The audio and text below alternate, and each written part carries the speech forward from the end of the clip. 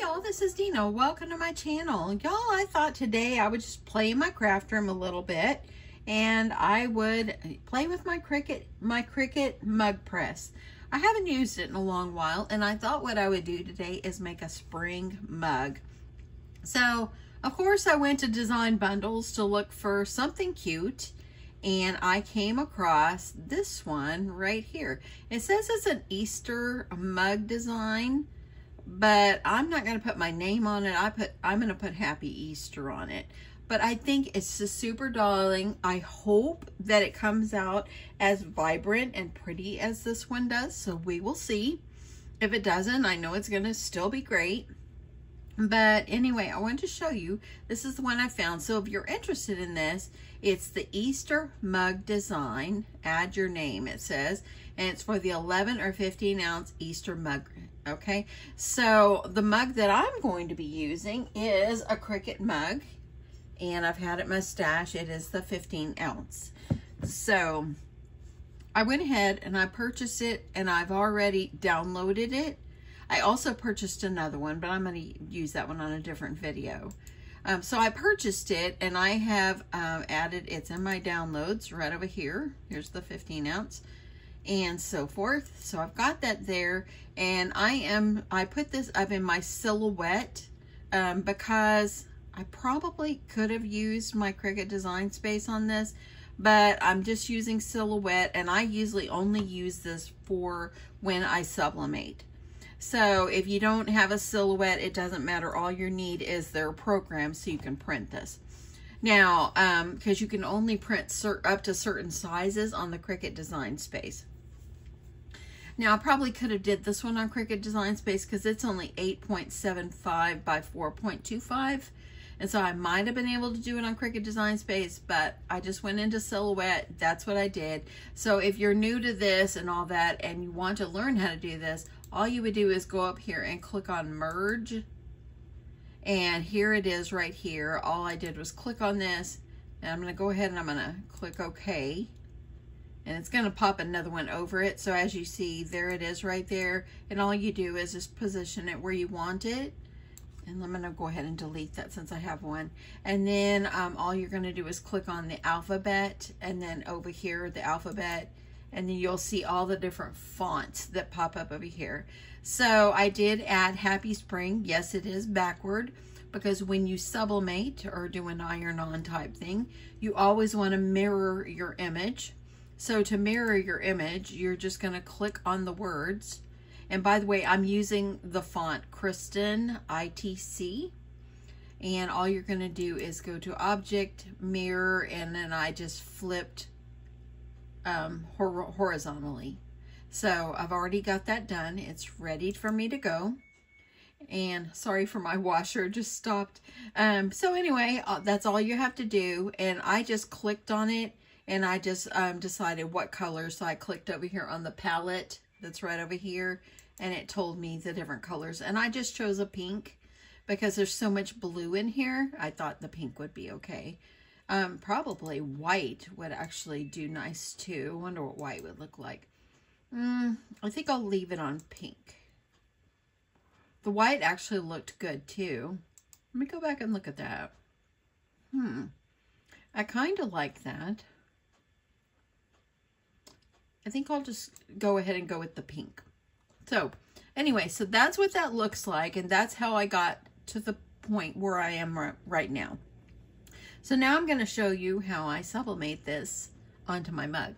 Okay, so I've already printed it, but I wanted to show you my printer. This is the Epson ET2760. Y'all, I love this printer.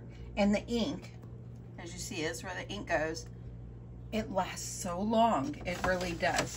So the paper that I'm using, I like to use the A-Sub paper. I got it on Amazon. I'll see if I can link that below for you, if you're interested in starting the journey of sublimation. But that is my printer. Sorry for getting too close there, but that is the printer that I use. So let's get back over here and I'll show you. That's what it looks like when I printed it. So once you have printed it, now you just need to trim this up. This is what it comes out looking like. So I'm just going to use my paper trimmer and I'm going to just trim right along those edges. Just want to make sure I'm getting this up here on the top there. Trim this off. I'm trimming it. I trimmed very little off of there. You don't want to trim it because this is the size that you need. And by the way, the size again is 4 and I think it's 4 1/4. 4 1/4 by 8.75, so 8 3/4. Okay, so that's the size you need for this mug. I think I made, when I first got my Cricut heat press, mug press actually, I think I made like one video showing this, and I thought, you know what, I'm gonna make a springtime mug. I just want, it's time to use things that you have in your stash.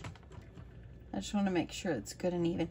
And I've had questions about my trimmer. My trimmer is a EK Successes. I got it on scrapbook.com. And I really do like it. I've had it for several months and I've never had to change the blade. It's still trimming everything nicely. It's not eating my paper. So far, so good. Okay, so there we go. So now I've got that all trimmed up. That's all I need for this one. So now you've got your design. If you don't want to go to design bundles or something like that, you can do this, design something yourself. But I thought this was just beautiful when I saw it, so I had to try it. So, got my mug here. Okay, there's my mug. I'm going to go ahead and get my mug press, and let me get this out just a little. There's my mug press, okay? So, on the top here, and y'all, it's got a little dust. That's a shame. On the top, here's the on-off switch. So, I'm going to go ahead and I'm going to press it. Whenever all these lights are lit up, that means it's ready to go. And I do have it on my little ironing mat here because I don't want it to damage. I don't want the heat to damage my my mats here. Okay, let's go ahead while that's heating up. We're going to go ahead and we're going to get the mug adhered, or the paper adhered on the mug. So here we go. I'm going to grab my alcohol. You always want to clean your surface. I'm going to move this out of the way because I don't want to accidentally splatter alcohol on it where it won't work. So you want to make sure you clean your surface. I'm going to bring over my fateful yellow rag here that I always use. Just a couple little squirts, and you want to make sure you clean it to get any oils or dirt or dust off. So you want to make sure you clean it very well. And make sure you get it dry. Now you don't have to worry about the top or bottom because this is only going to be wrapping around the mug. Okay, I think that'll work. So now what you're going to do is you're going to take your design. You make sure you put it the right way. So happy's up here, so I'm going to put that going the right way. And you want to wrap this around. Just try to get it as even as you can. Okay, that will probably be good. And of course it doesn't go up underneath. It's just going to go wrap this. Now I want to go ahead and I'm using heat resistant tape. I'm going to go ahead and get this tape down, and I'm holding this as tight as I can. I'm going to put this up. I want to make sure everything is good. So there we go. You want to make sure you're getting everything lined up on the top. Looks fairly good. So I'm going to go ahead and finish all my taping. You want to make sure everything is taped down nicely. And don't skip the taping part. That's not good for you to skip the taping part. Let's see. I'm making sure my mug press is heating up.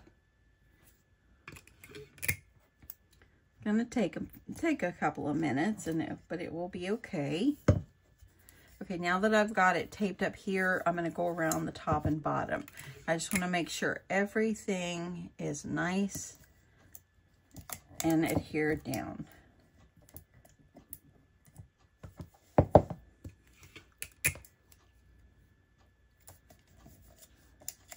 Now I can use my big tumbler press that I have, but this is a little bit more easier for me to use this. And so I'm just gonna go ahead and hold that.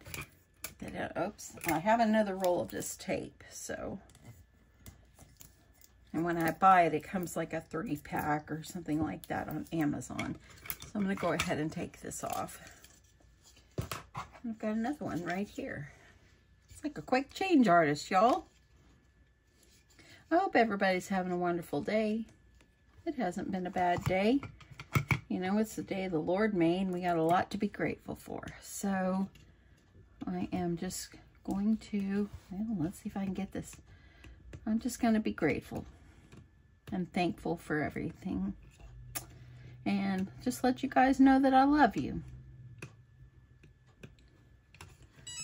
Okay, my thing is now ready, but I have to finish the tape.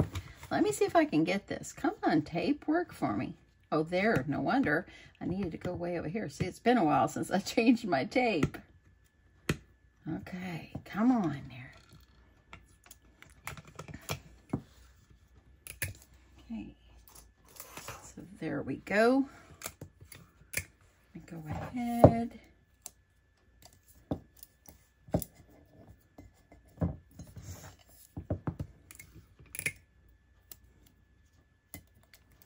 Go ahead and make sure I got this pressed down really nicely. You want to make sure that it adheres to your cup super nice. And if you have to do it like this, sometimes I do mine like this, like longer strips. That's what you want to do. And just kind of make sure it's good to go. You want to make sure it's good. Well, I just don't know what to cook for dinner today. It is 1:15. And I'm thinking about that. Granddaughter is at her dad's, and so it's just me and my hubby. I'm thinking I might make him some shrimp scampi or something. I'm not a seafood eater. I'm thinking I need to learn how to eat crab legs. What is your favorite seafood? Do you enjoy seafood? My husband, he likes it, and I don't mind making it for him, but I just don't really like seafood. And so I'm going to get this all on here. So I've tasted it, and it's not my favorite, but I do make it for him because he likes it, and he deserves it. Just because I don't like it doesn't mean he can't eat it. So I'm very grateful for a very non-picky husband. He's not picky at all. Okay, so there we go. You also need to use some tape or some parchment paper. Tape, got tape on my mind. And I still am using my parchment paper from Costco. Because you want to put paper around this, because you would not want any, if the ink happened to bleed out, which mine never has, but you don't want the ink to bleed out and get in your press. So you want to make sure, I'm going to go ahead and I'm just going to cut this to the size I need.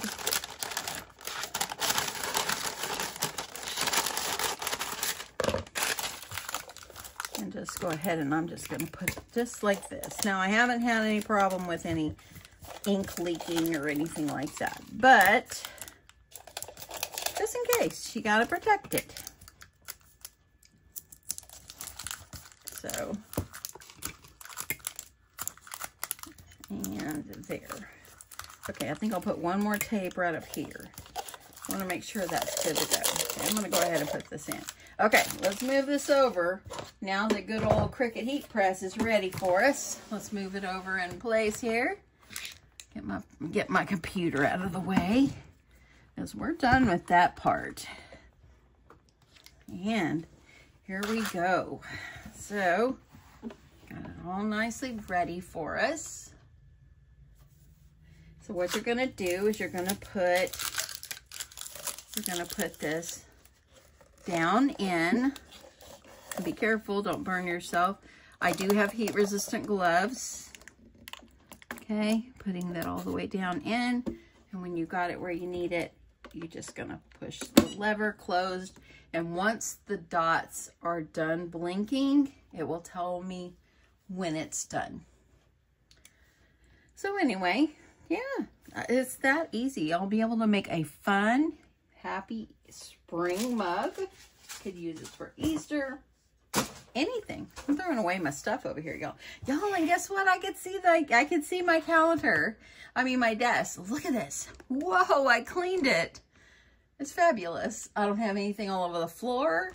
There, look at the floor. Isn't that great? Oh, look, I didn't mean to make you dizzy. I'm sorry. Okay, we're gonna let this, if you see it's only flashing on the first white one, we're gonna get all the way to the end for it to be ready. These are the heat resistant gloves that I have. Got them on Amazon as well. I got my Cricut mug press at Joann's like a couple of years ago. And like 2 years ago, I believe. And I got it on a Black Friday sale. And they still have it.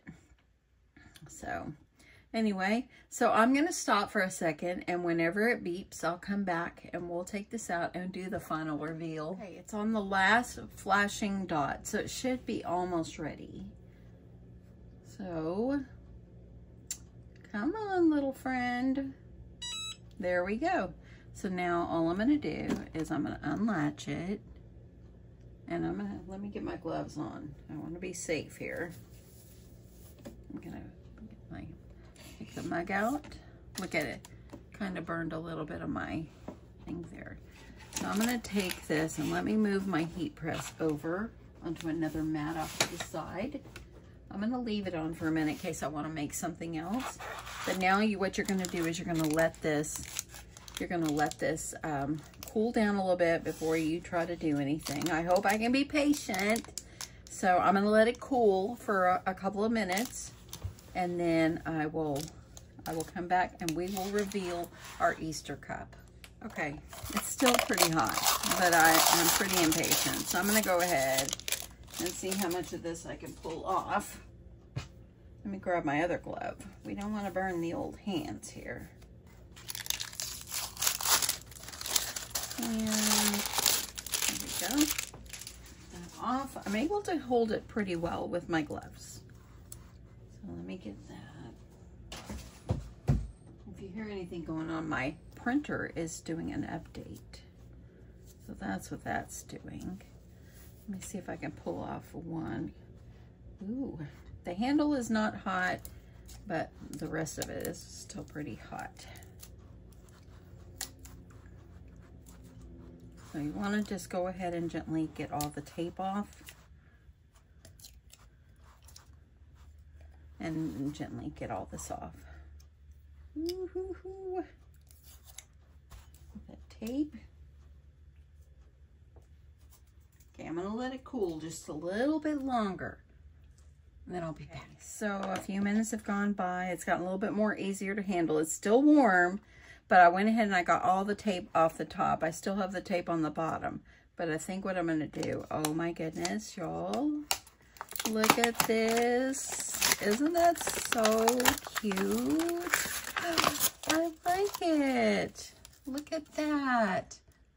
Isn't that so cute? Okay, let me throw this trash away. And look at that. Let me put my glove on because the bottom is still warm. Look at that.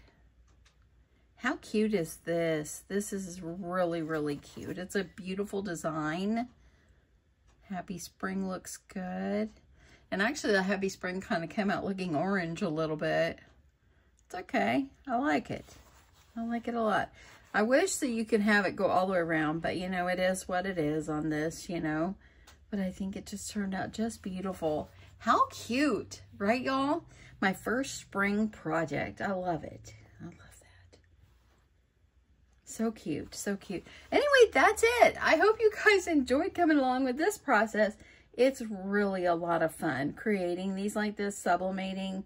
If you have the Cricut mug press, but you don't have like a sublimation printer or a printer you can use for sublimation ink, you can also buy the Cricut, they had the Cricut Invisible, what's it called? Invisible ink. I can't even remember. Anyway, they also have a special ink that's actually, that you can sublimate with as well. And I'll see if I can locate that below. Put that below. But anyway, how cute is this? Look. Isn't that darling? I love it. I love it. Anyway, thank you so much for stopping by. I love you guys, and I appreciate each and every one of you. And I just want to tell you how fabulous you are, and don't let anybody tell you any different. Love you guys. Bye.